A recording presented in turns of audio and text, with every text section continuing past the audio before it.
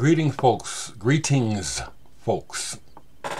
It's Monday, the 9th of November. I feel like I have a little bit of work that I need to attend to here, so let me speak a little bit more about this music. I'm still absorbing it, but I want to pass on information and encourage folks to find out about these records, this music I'm about to talk about. Robin Taylor, Taylor's Universe. This gentleman got a hold of me not so long ago, and from Denmark, and I received a package of his music, and very appreciative. Robin is a multi-instrumentalist. Primarily, it appears to be a guitarist. He is into sound, and I get the impression that he has a broad interest when it comes to music. It comes through in these recordings that he sent me, and he sent me several. Taylor's Free Universe. This, and also I don't want to forget that on several of these, he's got Karsten Vogel on saxophone, who was in, I consider a legendary band, Burnin' Red Ivanhoe. And then he was also in the band Secret Oyster. And section 20, yes. Sometimes I can see things. Karsten Vogel, I've had Secret Oyster records for quite a while now. Jazz rock band. Recently got this reissue of their album, Straight to the Crankin' House. So Robin has, Robin's a player is what I'm trying to say. It's not just that he has the cat from Secret Oyster on his album, it's because Robin is good and these other players are good. And so far what I'm gathering is that this is just what I like, and there's a lot to explore. And I've listened to everything to a degree, but not all the way through. But I want to just honor Robin sending me the music by sharing that I highly recommend. And it sounds like some of you people already know about this. Heidi Land Rover, did you say something about it? Samplicity, really like what I heard of this so far. I hear everything from things like Soft Machine to Gong to Terry Riley to again other touchstones of minimal drone and sound exploration and playing jazz playing. Taylor's Universe, very interesting blend of a band.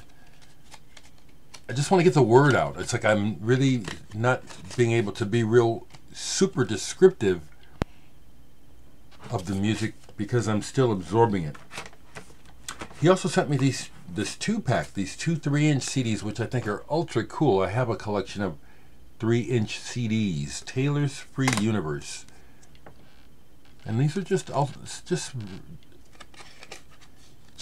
in the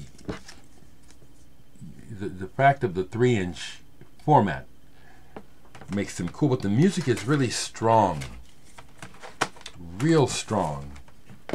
And I want to highly encourage people to check out Robin Taylor and Robin Taylor's Universe, as I will be listening to it more and more myself.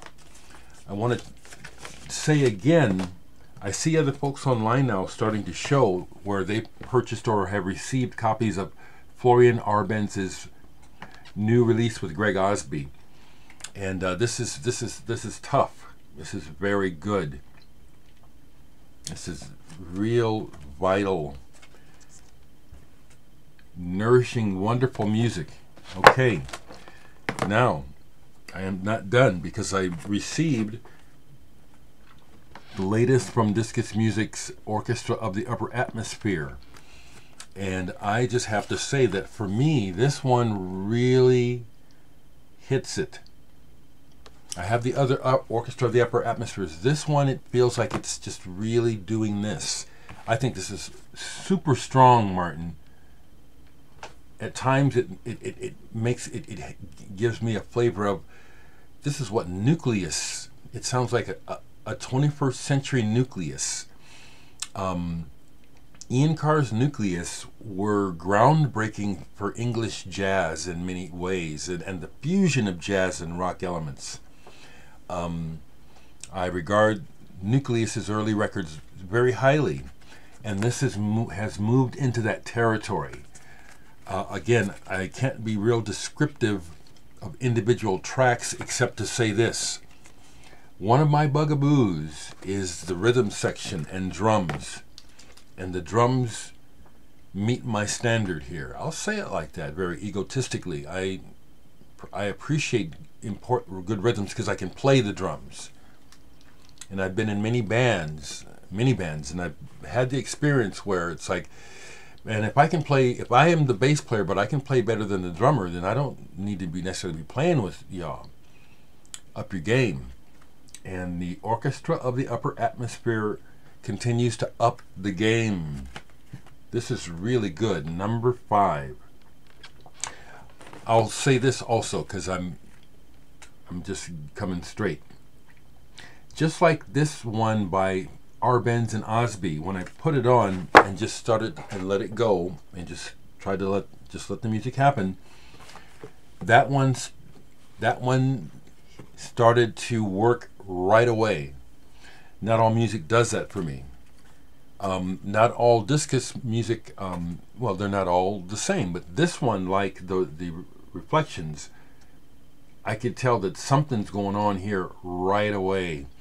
It only took a few seconds to hear that the ingredients on this are coming together very nicely. So I want to highly recommend these. The Orchestra of the Upper Atmosphere, Robin Taylor, and Robin Taylor's Universe. I can honestly highly recommend this music. It's just what I like. Stimulating, individual. You hear these references of touchstones, but it doesn't sound like them. This music is its own thing. And I really appreciate having the opportunity to receive this music, listen to it, and share it with you.